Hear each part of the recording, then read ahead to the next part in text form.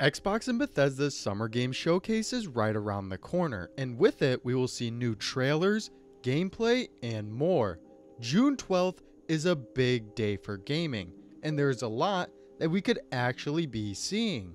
And what is up, guys? Ange from the Denmen here, and today we will be going over everything that we could possibly be seeing at Xbox's showcase. With it being right around the corner, I thought it would be a good time to take a look at all of the rumors and potential games. So if you are excited, make sure to hit that like button and comment what you want to see from Xbox and Bethesda's game showcase. But with that being said, we have a lot to go over, so get comfy, relax a little, and let's get right into the video. Starting off, let's do some quick housekeeping with the time of the show itself and a brand new post-show that will be a few days later. So June 12th is the big day for Xbox's showcase, but they have already revealed that they will be doing an extended one on June 14th. This is very interesting to see because not only will we be getting new trailers and looks at games on the 12th, but also potentially getting deeper dives into these games on the 14th. This is a big deal, and I can't wait to see both for any big games that they might have. Now let's get this out of the way quickly. Even though Starfield and Redfall got delayed to 2023, still expect them to be there on June 12th. Even if it is not in a big way, both of these titles will be making an appearance in some sort of way. Whether that be a small gameplay trailer or something a little longer, both Starfield and Redfall will be at the showcase. With Starfield being so prevalent to Xbox's future, expect to see it this year. Another possibility from Bethesda is something that not a lot of people would expect with a remaster of an older Fallout title. There are rumors that one of the older Fallout games is getting a remaster. Which one it is, we don't know as of right now, but fans have been asking about Fallout 3 for a long time. This doesn't mean that it's confirmed yet, but I wouldn't be surprised if we saw it show up during the showcase this year. Now would be the perfect time to pull the trigger on a remaster to take a little bit off the disappointment of the Starfield delay, and would make fans excited for Fallout again. One of the more interesting titles comes from ZeniMax Online, the parent company of Bethesda, with a game set in the Star Wars universe. This title is rumored to be around the hit show The Mandalorian and could make for a great game. We know almost nothing about this game and if it really even exists, but there is a lot of evidence that points towards it being in the works, and there is no better time to show it off than at the showcase.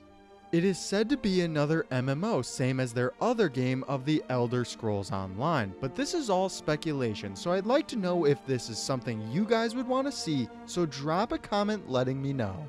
One game that I'll be interested to hear more about is that of Contraband. It is said to be a co-op heist game in the 1970s and has a lot of potential to be a good game. This one was revealed at last year's E3 and could definitely make an appearance with some gameplay this year. It will be good to finally get to see what Contraband is all about, and the Xbox and Bethesda showcase is the place to do it. Something that has been rumored for a long time now is that of a Quake reboot, and now might be the time to see something on it. There isn't really any concrete proof that we will be seeing it this year, but id Software has been hiring for a new project that could be the so-called new Quake game. This would definitely be an interesting game to see at the showcase and would draw a lot of attention from newer and older fans alike.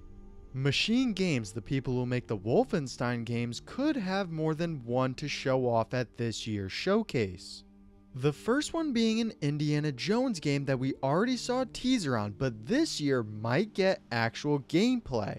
This one has a lot of potential for being a great game, with it being led by Todd Howard and a good amount of movies to call back on. Another possibility is that of Wolfenstein 3. This one is less likely, but there is still a chance of it being shown off.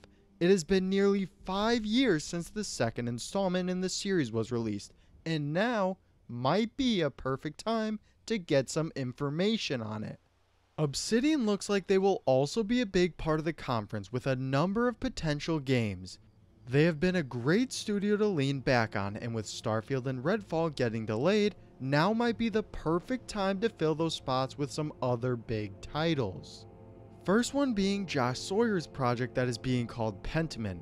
This investigative RPG has a lot of potential to be at the showcase, with Sawyer himself nearly outright confirming it on Twitter.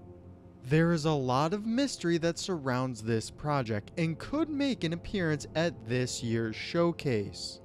Another big game for Xbox is that of the first-person RPG Avowed. There's a lot of hype surrounding this game, and it has been almost 2 years since we saw the teaser on it at E3 in 2020. Avowed is rumored to have been in development for about 5 years, so now is the time to start seeing gameplay on Obsidian's next big AAA title.